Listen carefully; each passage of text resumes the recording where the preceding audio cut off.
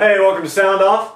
Today is Wednesday, August 31st, and we actually don't have anything to celebrate today, but we are going to do a little Q&A. A few of you posted some questions on our Facebook page, kind of seeing our opinions on some stuff. So our behind-the-scenes guy, Ryan's going to ask us a couple questions. We're just going to give you our opinions on them, and just kind of off the cusp, as it were, just let you know how we feel about those certain questions. So I guess the first question will go to me, you. Or are we both answer? I think both of you can answer this one. Okay, go ahead. Benjamin Bowman wants to know, what is your favorite super group or side project? I really like Audioslave. I think I also like Down. Which is Phil Anselmo's super group. If we're going metal, they kind of were in like the early '90s, but they're still putting out albums. So that's a really good one. What about you? Supergroup. Now, I know Supergroup is technically just people from other bands have joined into a bigger band. Actually, they're not Five Finger Death Punch probably. That's Supergroup. Most of them came from smaller little metal bands and things like that. And now have come into this huge arena type metal-esque thing. As far as side projects go, probably my favorite side project. Angels and Airwaves? No, actually, conversely, is Plus 44.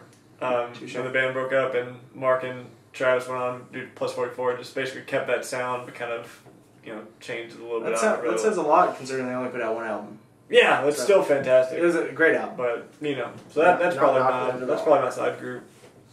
All right, from Lee Lamoureux. 5 greatest rock bands or acts of all times. Led Zeppelin, Pantera,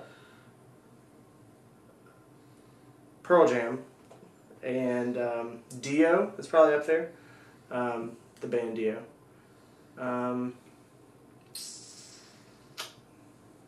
If I had to put a fifth, this one's tough. Lamb of God. They put on a hell of a show. Probably put it's on top 5. If of all time, personal opinion. I mean, I'm not gonna go too far back. It's hard to make these up off the. Top 5 of all time for me. I'd probably have to put. I'd have to put Blink-182 on there. Love Blink-182. I'd have to put. Who else do I mean, I really have been into Parkway Drive for a few years now. I'd probably put them as one of my top 5. Ever since like Deep Blue, nothing but good. And I think I'm just basically basing these on who I want to listen to and who I continually still listen to and want to see live and things like that. Blink-182, Parkway Drive. I'd probably put Breaking Benjamin on there. I just saw them recently and they were fantastic. And then my last 2, I'm going to go with. I always love seeing Slipknot. Always love listening to what they're doing, except that last album. And then I'm going to go a little older with this one. I'm going to put Black Sabbath on there.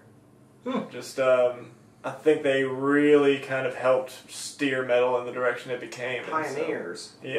So I'd have to put them on there. All right, your last question comes from Adrian Cummings. What a name! All right. If you all could swim in a That's pool, for you, Adrian. If you all could swim in a pool full of Jello, what flavor would it be? Oh, lime. So remember flavors, not colors, guys. Absolutely lime. Lime Jello is delicious. Lime Jello is delicious. I think we're going to go classic. Wait, can we count pudding? Like Jello pudding? Because in that case, it'd be Oreo Jello pudding, because that's the bomb. .com. I'd stick with the classic strawberry. There you go. That's all the questions. All right, so that's all for Q&A this week. Hope you enjoyed it. If you have any questions, feel free to throw them on our Facebook page or down below in the comments. And we'll take a stab at them next week. All right, make sure to hit that subscribe button and keep seeing the content that we're putting out so feverishly. Thank you for commenting, and subscribing. Have a nice day, guys.